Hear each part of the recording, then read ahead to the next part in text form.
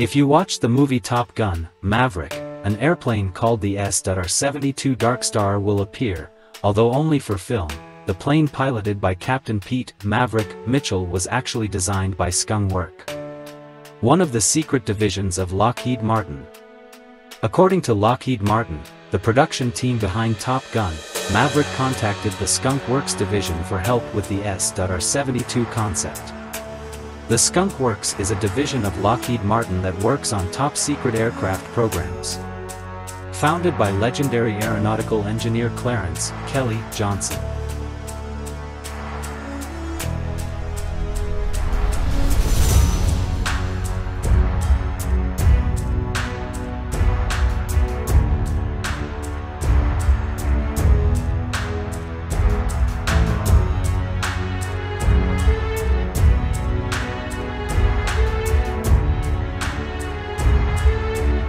The difference is that while the SR-71 has a top speed of Mach 3.3 or 2,193 miles per hour, the SR-72 in the film is in hypersonic territory. The aircraft is capable of flying up to Mach 10, or 7,672 miles per hour. Hypersonic speed is anything that flies at over 3,000 miles per hour, or over Mach 5. Skunk Work actually came up with the SR-72 aircraft design and not for the film. The aircraft is designed to be unmanned and also fly at hypersonic speeds. This design was first announced in 2016.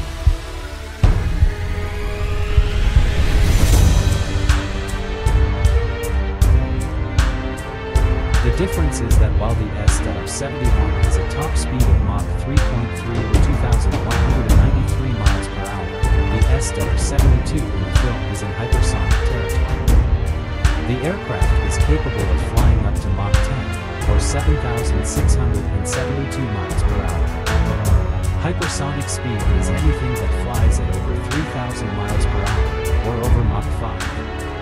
Skunk Work actually came up with the SR-72 aircraft design and not for the film. The aircraft is designed to be unmanned and also fly at hypersonic speeds. This design was first announced in 2016.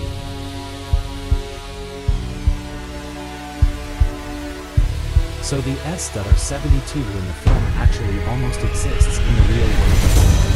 Although there is no Pentagon contract to build a real-world SR-72 yet. So far, development of the aircraft is an internal Lockheed Martin effort. So it's possible to build, but it's also possible to stop at the concept. Unfortunately, if it does get made, we won't have a seat for Tom Cruise.